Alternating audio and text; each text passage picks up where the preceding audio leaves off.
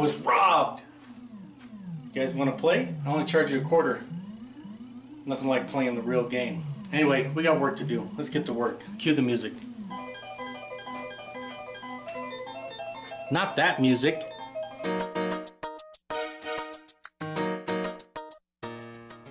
Alright, we got an 8th generation Civic here. Needs a new starter. So come along, I'll show you how I do it.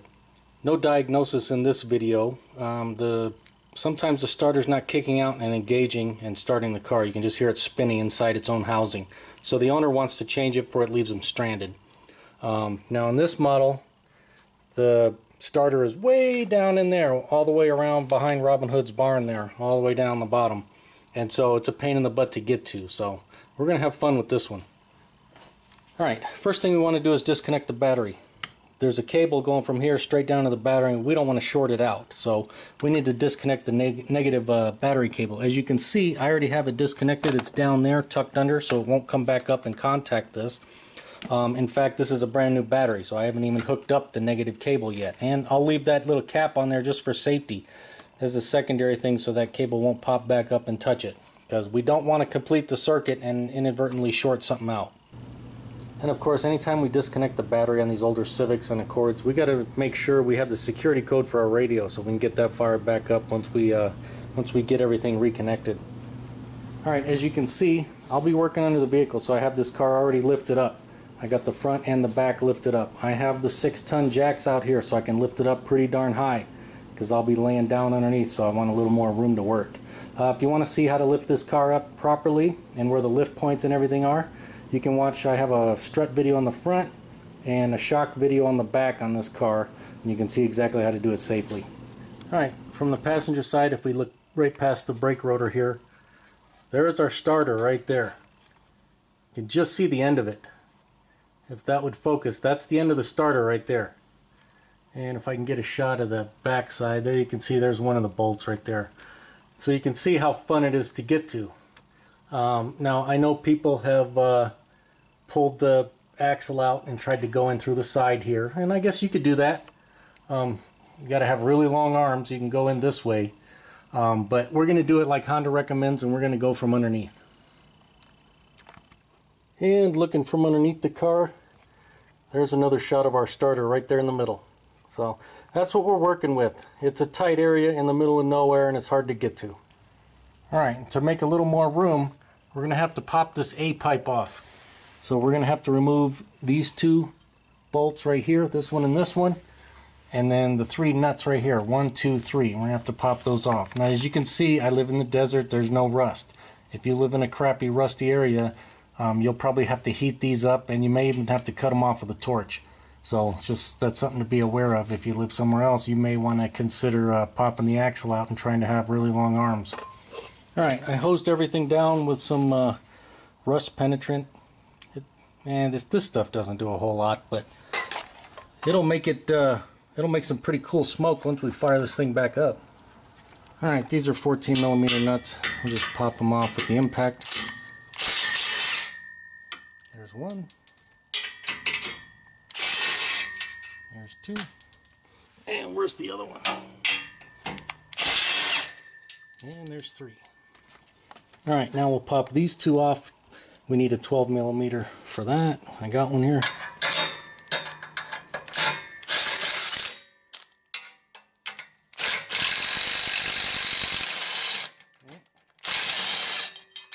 There's one.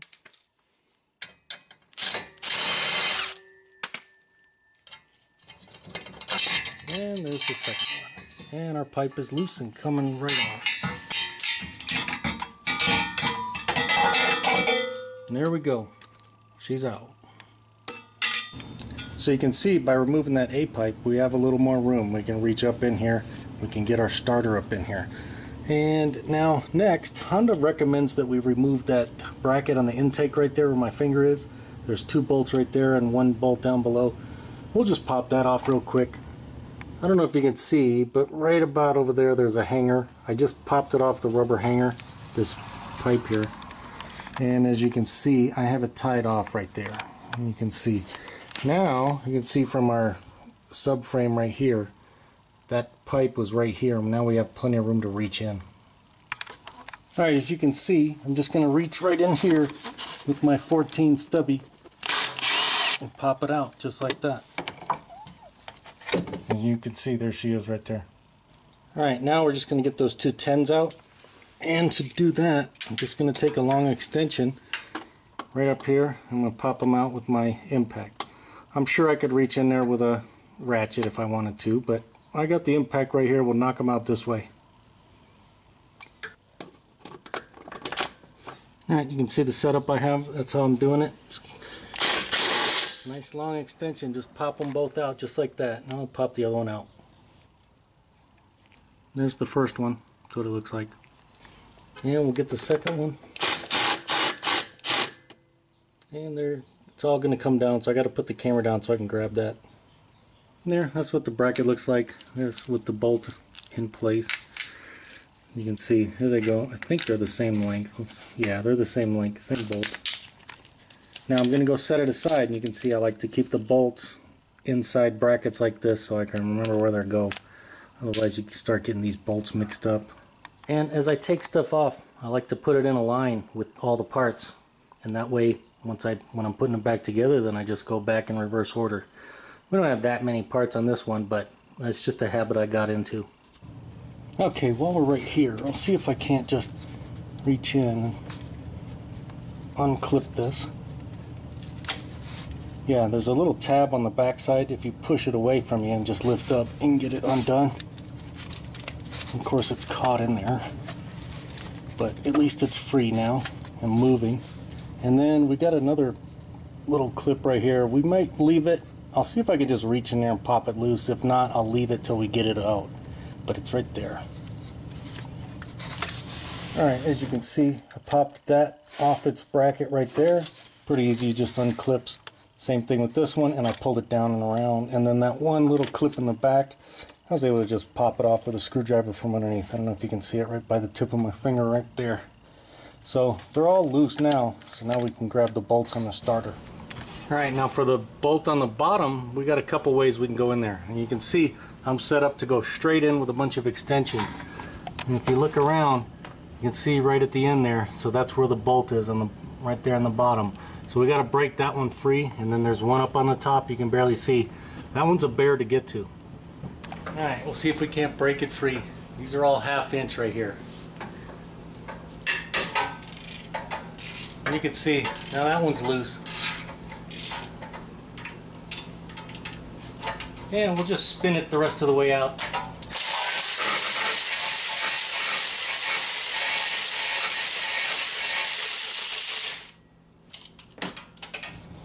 Alright, you can barely see that bolt's loose. We'll get it out. There's the lower bolt.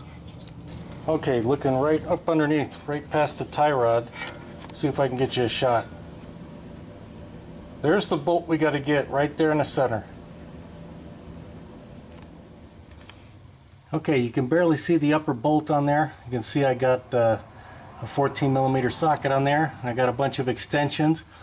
This is all 1/2 inch because these things are tight. And so I got it ending right here, and we'll try to put a ratchet on there and see if we can't break it loose. All we got to do is break it free.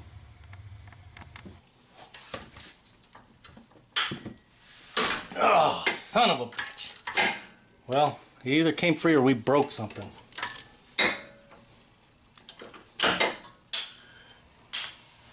Well, let's see. Can you see that? Looks like it's loose. Looks like we didn't break anything today. Well, that's good.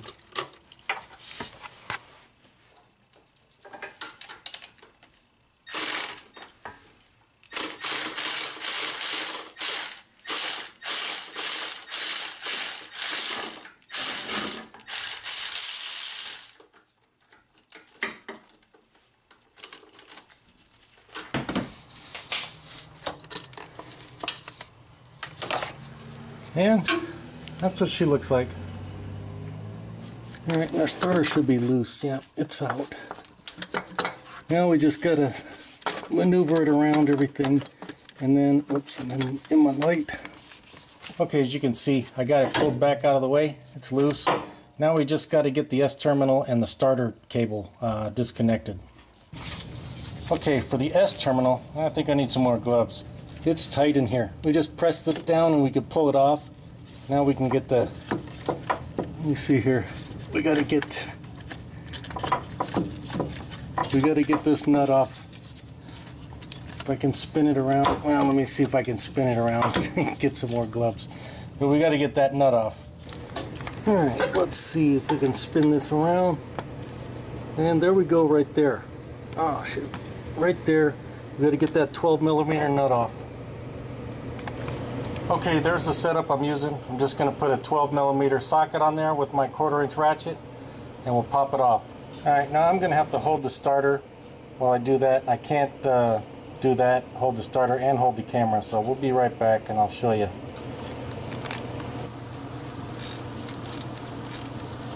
Or I'll just put it on my chest and see if that works.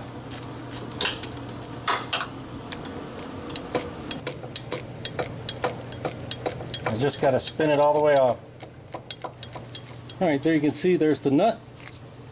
And where's that ring? There's the ring that connects our starter wire. And then there's the end of the starter right here. Now we can take it out. And you can see there she is. Now we can just easily, hopefully, remove it. And we just finagle it out. There we go. That's why we took the A pipe off, so we could get this starter out. If you try to go from this way, from right here, not quite enough room, and not enough room from the side without taking the axle out. So that's why we had to take it out. And there she is in all its glory. That's the old starter. That's what it looks like.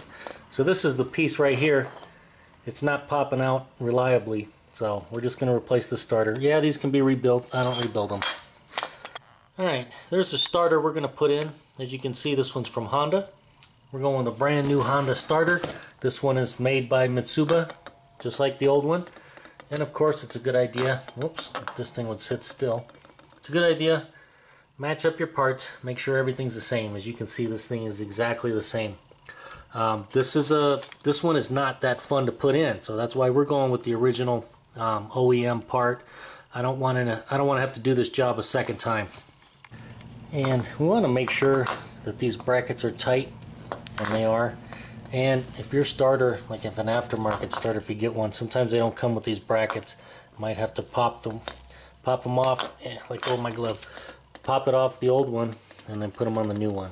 And as you can see, this one comes ready to go. I did put the nut on there, so that's ready to go. So now we can just set it up in there. Alright, we're going to put the starter in same way we took it out. Now we got to make sure we got it angled the right way. So you can see that's how it goes in the car, like that. So we need to fish it up in here like this. And kind of get it into place like that. Then we got to connect our S terminal and our battery terminal again. And there you can see there's a good shot of our empty cavity where the starter goes back in there. Alright, if you can see right there, I put the terminal on. Now I just got to put the nut on the top. Okay, as you can see, I got the nut started. Now I just need to tack it down. It's only like 7.2 foot-pounds, so I'll just tack it down. It's hard to film and try to connect all this stuff with the camera right in my face, so I'll come back as soon as I snug it up. Alright, as you can see, I got that snugged up, and I got the rubber put back over the top, and I got our S terminal snapped back in. Make sure that thing snaps all the way in. Give it a tug. You don't want that thing to come out. Alright, now all we got to do is just take our starter and manage to snake it back in the same way we took it out. It's a really snug fit. I'm going to need both hands, and I'll show you as soon as I get it set in place. Alright, as you can see, I have it up in place. Now when we snug these bolts up, we got to make sure that it goes flush like that. We don't want it sticking out a little bit, you know, like that. We shouldn't be able to see any of that polished portion in there. That thing, you can see it doesn't want to always go in, so we got to make sure when we get this thing up in here, it gets flush just like that. Alright, now I'm just going to reach in here. I'll get this lower bolt into place if I can get it in there. Alright, and then we'll just get it started by hand. We always want to start this stuff by hand. You do not want to cross thread the fasteners in here. Alright, as you can see, I got that one started by hand, and then we'll push that one as flush as we can, and then we're going to try to have to get the top bolt in. It's not going to be fun. Alright, if you noticed, I pulled this wiring harness down out of our way a little bit, and then we just got to sneak this bolt up there.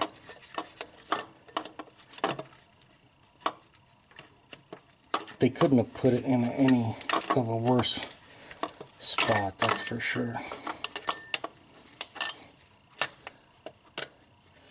And now you can see it's in.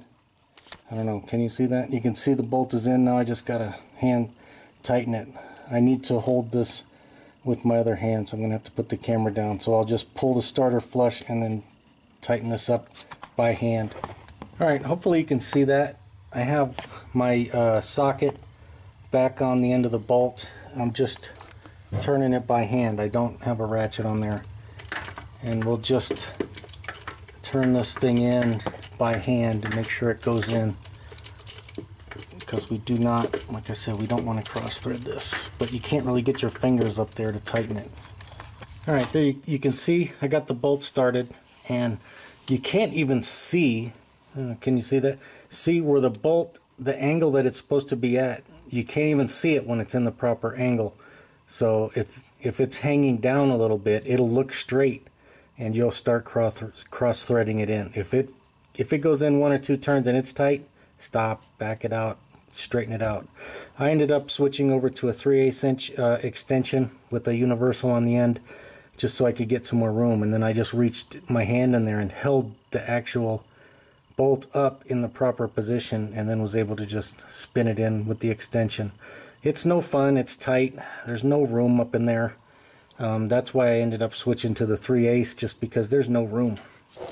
Alright, so now what I'm going to do, you can see I'm just pushing up with my hand. I'm going to push it up and hold it in place like that, and I'm going to tighten that top bolt. I'm going to get it snug, and then I'll come back to the bottom bolt. But we want to get that top bolt first. And you can see I'm just ratcheting it in, but I'm going to have to reach up there and hold that starter up into place so we're not jamming it in there. Alright, so you can see the starter is snug up against there, so now we can snug up the bottom bolt. Alright, this is the setup I was using just to snug up that top bolt, just my 3/8 inch. I had two really long extensions, and then I'm using a 14mm swivel. So this one, the 14mm, is part of the swivel. Instead of using a 14 and then a swivel, this shortens it up, makes it a little easier to get those things started. Whoever designed that top bolt obviously never had to put one in, because trying to get to it kind of sucks. Okay, you can see for the bottom bolt I just put my 3/8 inch extensions with the 14mm socket back in there, and we can tighten it up from here, and you can see it's turning by hand, so we know we're not cross threading it. So now we can just snug it up. Alright, as you can see, I put another extension on here just to bring it further out, make it easier.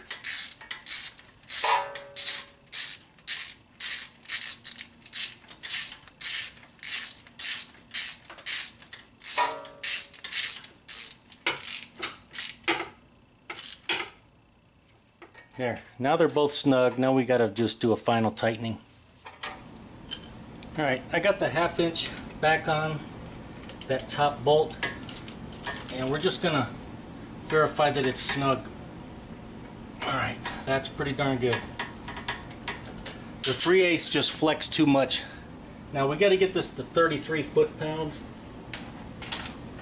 So we'll do our best to see that this is 33. But with so many extensions, this is not an exact science. We just want to get it tight without damaging the fastener.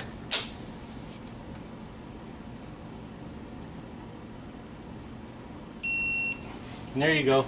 We just had to go a little bit more. Now we got to get the bottom bolt.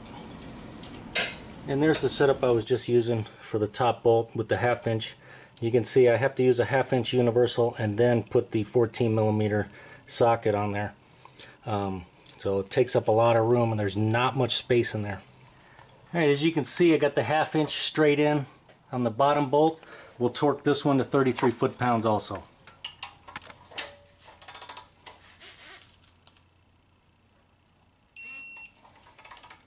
And 33.5, not bad. And you can see the length of extension I had to use to get in there. Pretty darn long. Pays to have a boatload of extensions sometimes. And even though extensions can affect your torque, 33 foot-pounds is not that much torque. These half-inch ones are not going to flex that much, so I'm comfortable torquing it with the half-inch. And as you can see, looking at it, that starter's nice and flush, so I think we're good to go.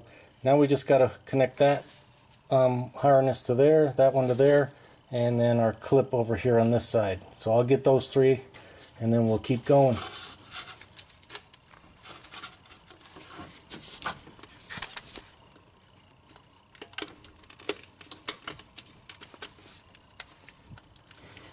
And then if you can see right in the middle, I got to reach in there and snap that last clip back in place.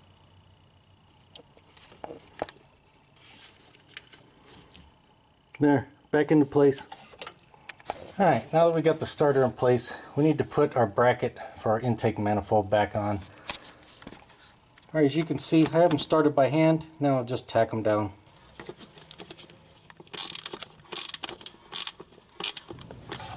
Alright, I got all three of those bolts on the bracket tight, so we're good to go there. Alright, we'll do one last look, double check our work, make sure we didn't forget anything. We'll grab our light. Now we'll get this A pipe installed.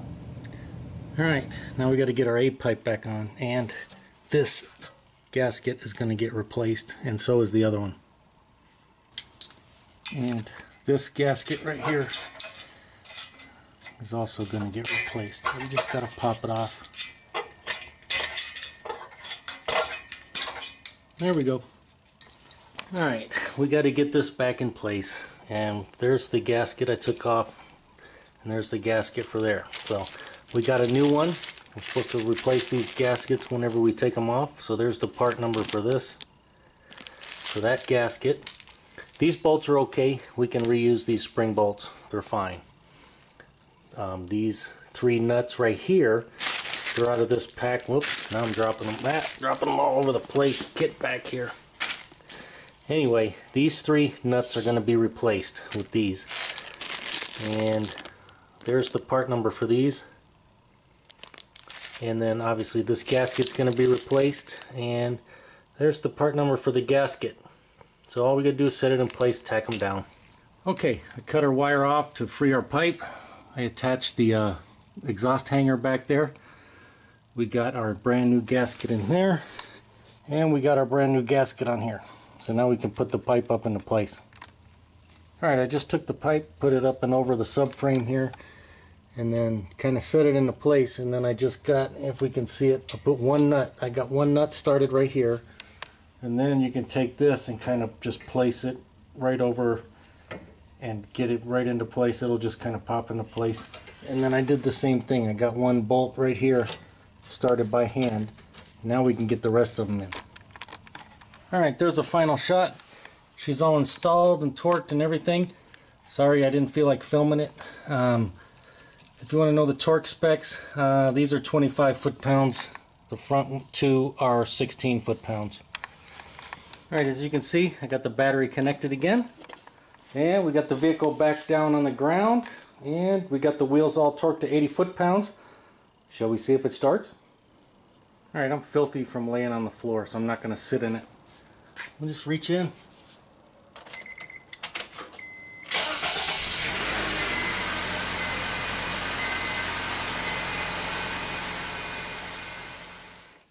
Well, there you go. That's how I do the starter on 8th generation Civics. It's been a long day. I'm tired. It's the end of the day. It's really late actually. And I just wanted to get it done. So I know I cut some of those shots towards the end. I cut them off where normally I would film everything. So my apologies, but I was tired, and I was definitely tired of being on my back. So in any event, hey, if the video helped you out or you liked it, make sure to give it a thumbs up. Thanks for watching.